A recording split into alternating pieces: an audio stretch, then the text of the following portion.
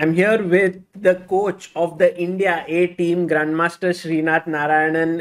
Srinath, Olympiad is coming to India, and you are the coach of the India A team. That's as big as it gets. Tell us your feelings. I'm really excited and looking forward to it, Saga.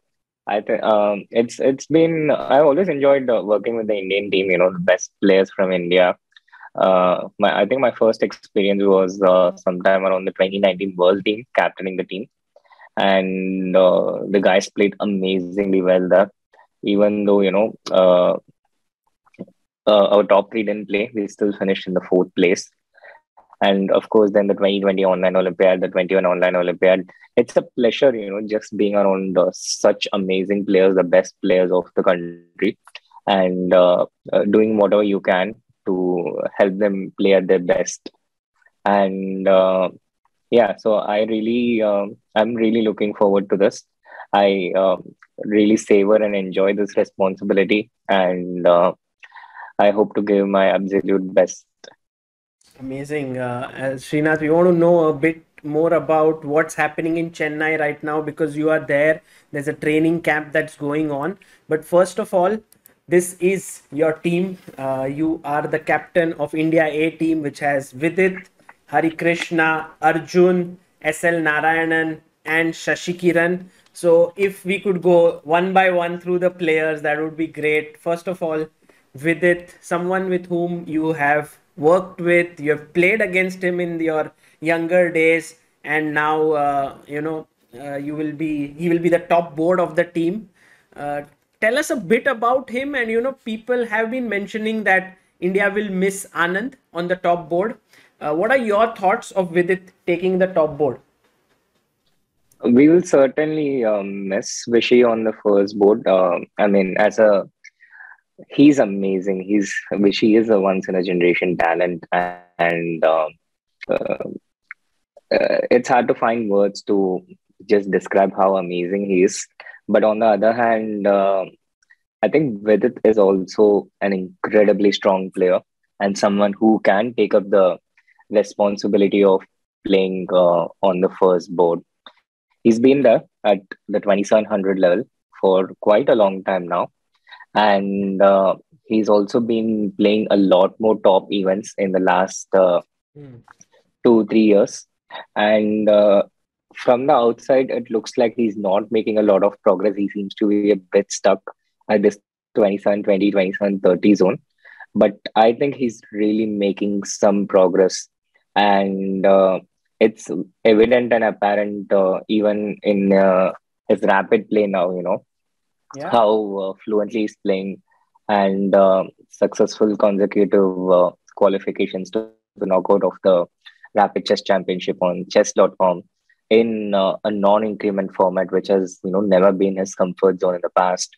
But how quickly he has adapted, how quickly he's improved, all these positive signs, and I'm really confident that he can do the job there on board number one. And I also know that he's going to give his absolute best, and he will really enjoy this role that he's playing.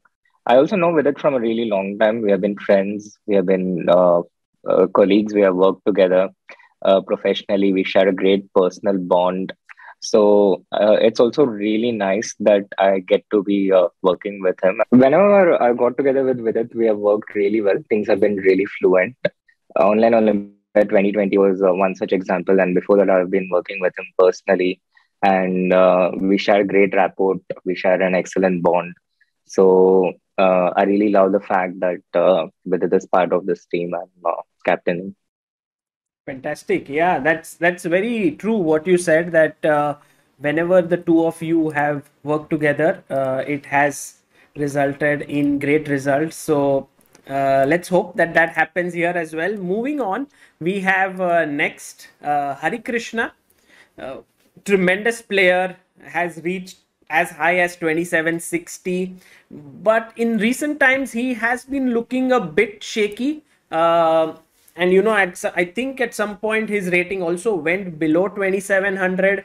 uh, What would be your take on him, and how do you think he will rise up to the challenge for the Olympiad, which is around 2.5 months away?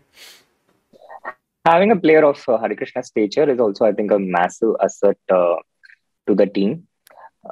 He has always turned up and played excellently for India, and he hasn't lost a single game in the last two Olympiads that he has played, Ooh. 2018 and 2016, performing above 2800 in both these Olympiads.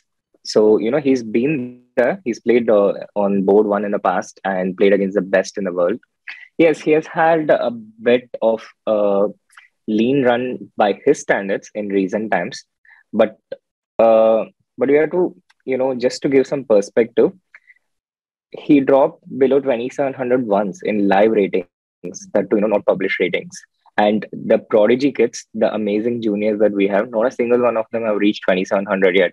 And Harikrishna has never dropped below 2700 in almost the last 10 years. So I think that should tell you how strong he is. Uh, it looks a bit lean, but that's because of the very high standards that he has set in the past. And in any case, the point of having the camps early, getting the players together early and working with them is, to ensure that they get themselves in the optimal shape before the Olympiad begins. When they're playing, they get to the best shape that they can reach, their best potential. And that's the whole point of having the preparations, the camps, and everything. And I'm confident that he will be at his best when the Olympiad takes place. And is Hari here in Chennai for the camp right now, or he's Hari isn't in Chennai for the May camp, but he is following the sessions online from Zoom. And there are also a few one-on-one interactions that we are having and discussing from time to time. Not just me, but also Boris with Hari. And he will be part of the pre-Olympiad camp that we'll be having in July as well. So then the team will properly get together in person. fantastic. And then on the third highest rated player in the team, we have Arjun Erigaisi, someone with whom you have worked so closely. Right now, you're traveling everywhere with him. In fact, you are his trainer. First Olympiad for Arjun debut. Do you think he will have a lot of? I mean, we are following him and we are seeing his performances. Everyone is in awe of him. Do you think that will put pressure on him? He will certainly feel a little bit of pressure and a little bit of awe. It is his first major event after all. I mean, he has played some pretty strong events, but Olympiad is different in a way that it's a team event, and the expectations you're carrying is not just of your own or people around you, but of a lot more people. So there might be a bit of added expectations there, which he will have to learn to handle, cope up with. But I'm confident that he has it in him to be able to block everything out and be able to do that. He's not a person who is new to making these sensational debuts, Mm. and as long as he keeps things simple and keeps doing what he does well, I think he's going to have a really amazing Olympiad debut and the first tournament for India. I'm confident that within his mind, it will just be like another open tournament that he's playing. Yeah, yeah, and with Arjun, who's growing up, we never know like what is his actual strength right now. So it could very well be that he's another 2700 plus player in the team. Um, Yeah, actually, that's the greatest asset you have with juniors, because ignorance is bliss. So they have no idea what they are not capable of, and that really helps because they can really push that ceiling very high. When you get a bit more mature, you don't have that kind of a tunnel vision. You set boundaries for yourself. It just comes automatically. But when you're in your youth, you just have no idea what the limits are, and that is really helpful if it's honed properly. Absolutely. Very nicely said. And then we have SL Narayanan, who is you know, quietly moving up the ranks. He's reached 2662 and one of the strongest grandmasters of our country. Often people have mistaken him for you because of the similarity of the name Srinath Narayanan, SL Narayanan. But tell us a bit about SL and what are your feelings about him as a player? SL is actually a very strong player, you know. Um, he's been the kind of player that even Vidit and Arjun have had some difficulty in their one-on-one encounters in the past. I remember there was this game in 2019 when Vidit was the first seed in Aeroflot Open. He played against SL in the first round, who was about 25.99. And SL got better very quickly with the black pieces, I think, and was having the upper hand for most part of the game, although it ended in a draw. And he has a great head-to-head score against Arjun. So, you know, talking about how we all know how strong Vidit and Arjun are. So, for someone to have a good personal equation against people of such strength, you can imagine what SL's capabilities are. He's unfortunately not as well known as the other players in general, which is a bit of a pity. And I think just unfortunate on his part. Uh, he's only 24 years old and he has a rating of 2662, which by general standards is actually really, really good. But since we have had this golden generation of juniors who have reached incredible heights under the age of 18, I think SL has gotten a bit overshadowed by his peers. Again, completely unfortunate, not under his control. But the things which has been under control, which is, you know, just going out there, playing games, improving, playing good moves, he's been doing that really well. And he has, I think, been one of the most consistent improvers in the last few months since the world reopened. And that's the reason why he's in the 18. He has gotten there by his rating. Hmm. He has increased his rating quietly but consistently. Yeah, absolutely. I think this will be his chance to shine and to prove that he's one of the best. And then you have Sasikiran, who is the fifth board and also one of the most experienced players in the country. And when it comes to the Olympiads, he has the highest number of games that someone has played at the Olympiad. So, would you consider that having Sasikiran in the team adds that experience angle, or would you say that maybe there was a junior could have been there? What is your feeling about it? I think we this helps us get that ideal balance with between experience and youth, because on the number three and the number four rated player in the team, they're playing the first ever Olympiad, you know, and to have an option of having a player who has played the most number of Olympiad games for India, it gives us that option and that ideal mix.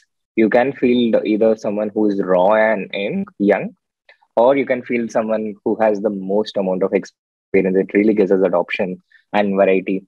There are pros and cons with any team combination. There are pros and cons with any of the players that you have. So it's really not possible to say this is the best. I want this, but I think my job is to, you know, get the best out of what is there, the players who are there. And as far as the players are concerned, I think I have nothing to complain at all. It's a really strong team. Hmm.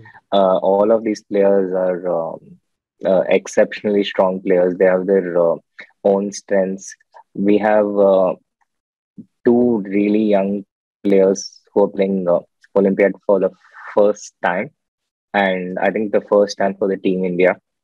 And we have these two very experienced players who have played in so many events for Team India. And whenever they played for India, they always performed a bit above their existing rating, which also speaks a lot about what it means for them to play for India and how seriously they take it. These things generally not so apparently visible because people, you know, don't dig into how they perform when playing for India and their general rating. But they have performed always at a higher rating, at a better level than their existing ratings on average for the most part. And of course, so we have two really experienced players, two first timers, and with it perfectly in the middle, neither in his 30s nor in his teens. He's Mm. at his prime, the age where every player is at that ideal mix of experience. He's been there at the top for many years, but also has that energy of the youth, the leftover energy, so to speak. Amazing. Yeah, that's great analysis. And Srinath, that is something which we love.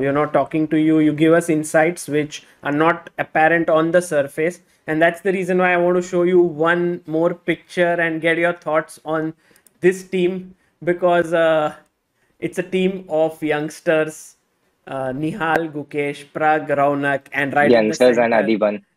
you have the beast, Adiban there. What do you feel about this team? Do you think I of course I would also talk with Ramesh, who is the coach of that team, but just your feeling of this. This is a really exciting team which has a potential which is well above their what their rating reflects. Sorry, uh, most of them juniors, not all of them. And I would say um, Adiban is like a junior at heart, no? exactly what I was thinking, and also mentioning in dinner on one of the days. It's a really exciting team, and to be honest, I think we have at least two teams which are in contention for the medal because of how strong the B team is. Um, Although one drawback of that is they're also one of the contenders, and we have only three spots, so it can go either way depending on whether we play each other or not.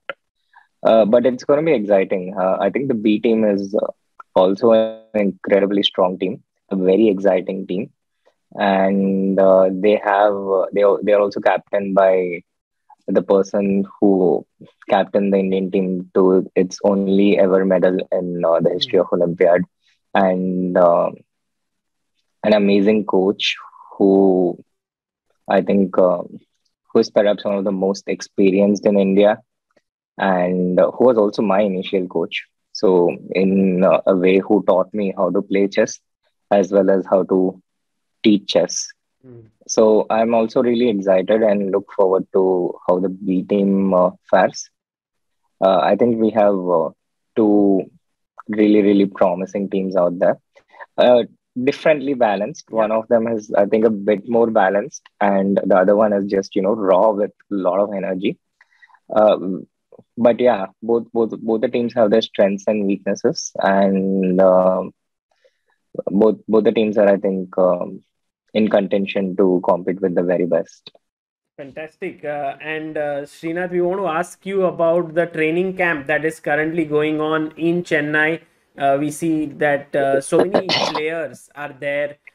So many, I can see on the left, there are a few of the faces which are not players. There is Sankalp Gupta, Swayams Mishra, Shyam Sundar, Vaibhav Suri, Boris Gelfand has come. Even Humpy, who usually doesn't attend too many training sessions, training camps, is here. Vishy Anand was here training this camp. So, how's the atmosphere in Chennai?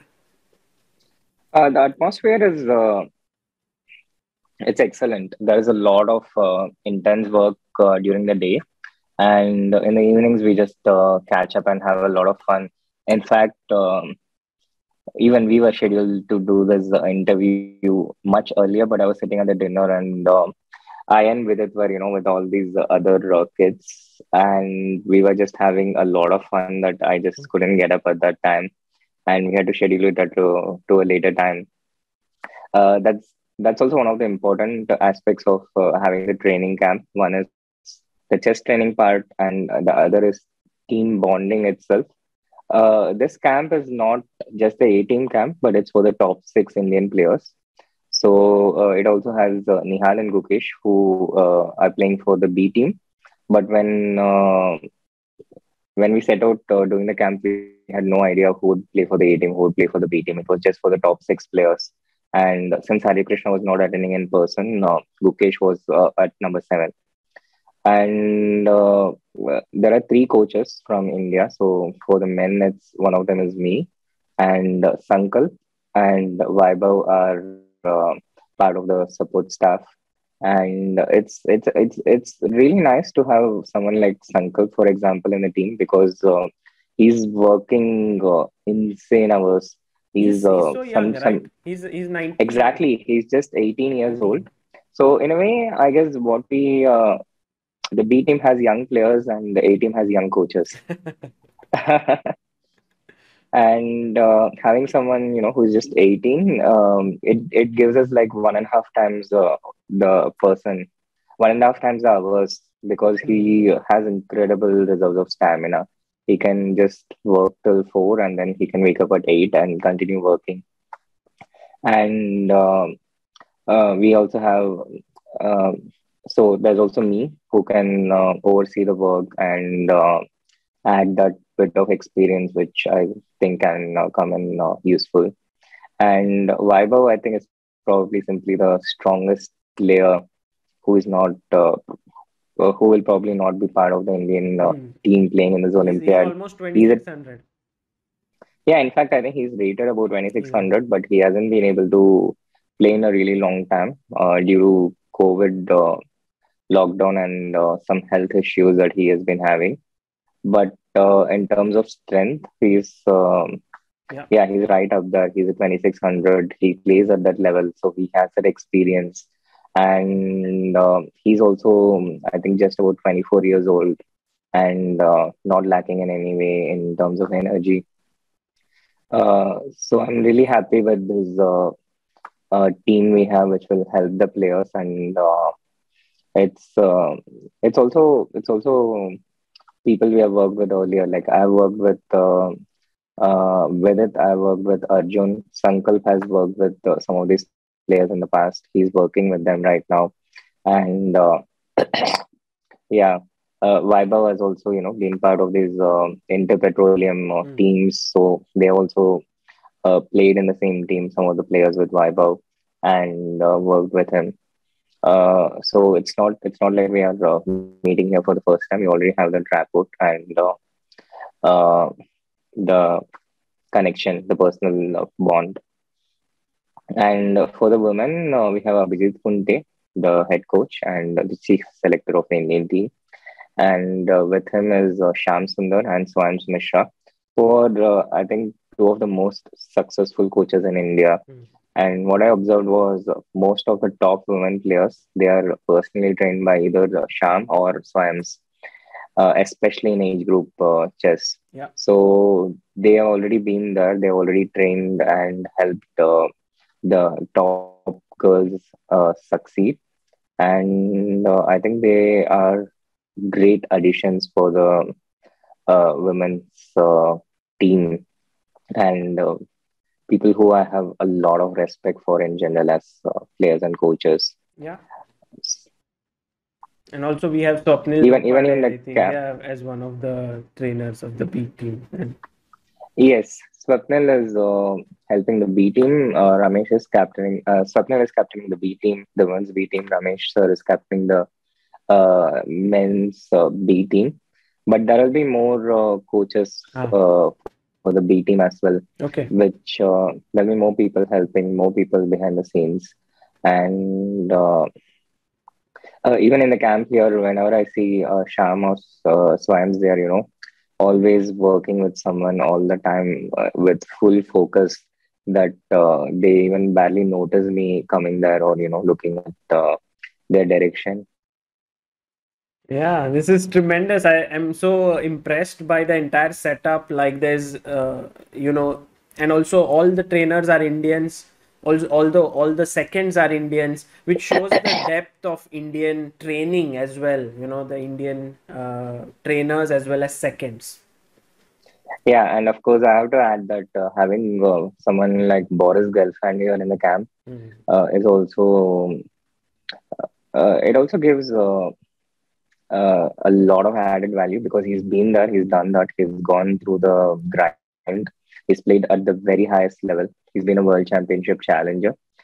He's been in this situation where these young juniors were at some point himself, and he's also been in the situation where uh, yeah, he's also been in a situation where Harikrishna and Sasikiran are right now. He's been past that age, whereas I can only imagine what it feels like at that age. So having him had his inputs, that also gives a lot of added value, and for both the players as well as the coaches who observe him in the camp, how he goes about his things, what positions he shows, what he pays attention to, and all the different aspects. Tremendous. And finally, Srinath, we want to ask you, you were the coach of the Indian teams in the Online Olympiad in 2020 and 21. How would the role be different? How different is it, an over the board Olympiad and Online Olympiad? So the similarity between 2020 Olympiad and the 2022 Olympiad is that in 2020 I've worked very closely with Vidit. He was the captain, and I can also get very similar inputs from him this time as the highest rated player. So I think that's one similarity, and the difference is that the level of support is of course massively different. In 2020 Online Olympiad, it was literally Vidit and me doing every single thing related to the team. From arranging electricity and internet connections, and making sure the players' internet connections don't drop. All the different things we were handling, but in terms of infrastructure, it's a massively different game this time. And now with the federation, it's almost like we have this lamp with the magic genie. Whatever the players want, the federation is instantly ready to provide it. They are like, we want coaches, yes, coaches, we want this. Um, the federation is totally committed to providing whatever the players require. The format itself is completely different. It was a 12-player Yeah. format. This is a 5-player format. So uh, four players play in 5 boards, and there is not a lot of wiggle room to change around the board orders and stuff. Here it's a lot more about getting these players one-on-one contests, and a lot of preparation, chess part of preparation coming on the board. It's a lot more based on the technical aspects of chess, and it's a classical event. Whereas the online Olympiad, it was 6 boards, 12 players, a lot of wiggle room to make these changes and things like that. But Yeah. it was a rapid event, so it didn't require preparation of the same level. The opening preparation was completely different. It was more about getting familiar positions rather than getting advantages or catching your opponent in preparation. So it's there are a lot of differences in terms of the things required, I think, in this format and that format. But the similarities are basically the players and people. Fantastic. Well, Srinath, we wish you good luck for this. And it's such a big event happening in India. So many people are excited. And I think the players are excited. You yourself are extremely focused for this event. And we hope that Team India wins a medal in this. Thank you so much, Saga.